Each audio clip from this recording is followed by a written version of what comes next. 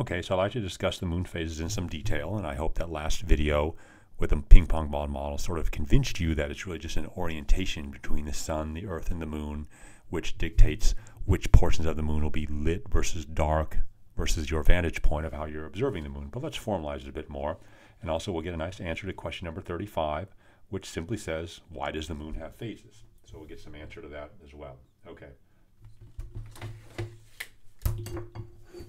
So to start then, let's just get a little bit of terminology out there and some of the terminology that's associated with these phases, because they have names which are somewhat important to you to know. Is the word waxing comes up, the word waning comes up, the word gibbous comes up, and the word, as you might guess, crescent comes up as well. Okay. So you just need to think a little bit about what these words might mean here. And it goes like this. Waxing means growing. Okay. And likewise, waning means going away. Personally, I never heard the word waxing in any context except the moon, but waning you hear from time to time, like the wind might start waning, or a very loud noise from a concert might start waning as the concert ends, that kind of thing. Okay, just a little tidbit for you there. Gibbous has always been an irritating word to me, and I don't really know why it's here. But this is the greater than sign, so what it means is basically greater than a semicircle. Okay, this is the greater than sign right here. Okay, greater than a semicircle. And lastly, crescent here basically means less than a circle or a disc with a segment removed.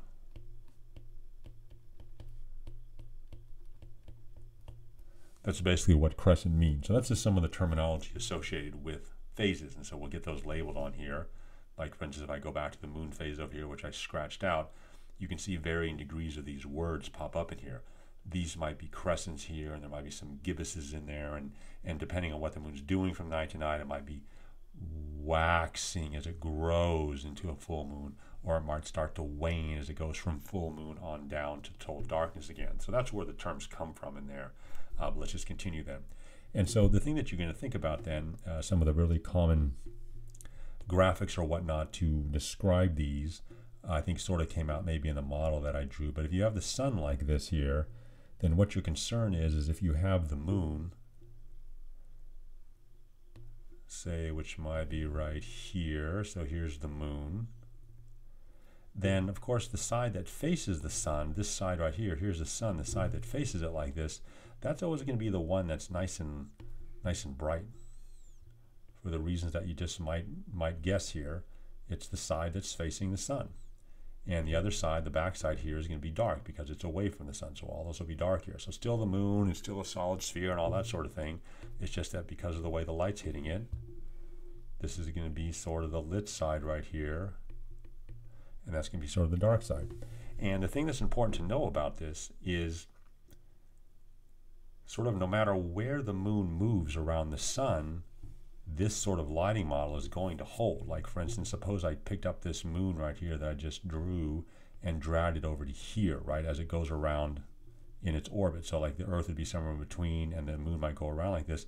It's always important to know that this is always going to be the illumination model for the moon. The side that faces the sun will always be lit, and the side that's away from the moon will always be dark like that. So it's always sort of this half-half kind of thing. So it isn't like this shadow ever grows or goes away or anything like that. And so just keep that in mind, that this half will always be lit and that half will always be dark. And so let's just go at it then. Let's see if we can just draw then the phases of the moon and get them labeled. Okay. So what we'll do then is sort of a pretty standard drawing in this business here. We won't draw the sun because we just sort of don't need that. But what we'll do is we'll say, okay, let's suppose that the sun's light is coming into our frame here from this side. So the sun is somewhere way over here, and this is just the light rays coming in. Okay. Then what we'll do is right in the center of this here is we'll draw the Earth, because that's always what we're standing on here. Something like this. Here's the Earth right here. And then what we'll do is we're just going to start drawing the moon at various positions around the Earth. And we're going to try to draw and see what phase we might possibly be seeing. So I'll pick that up in the next video.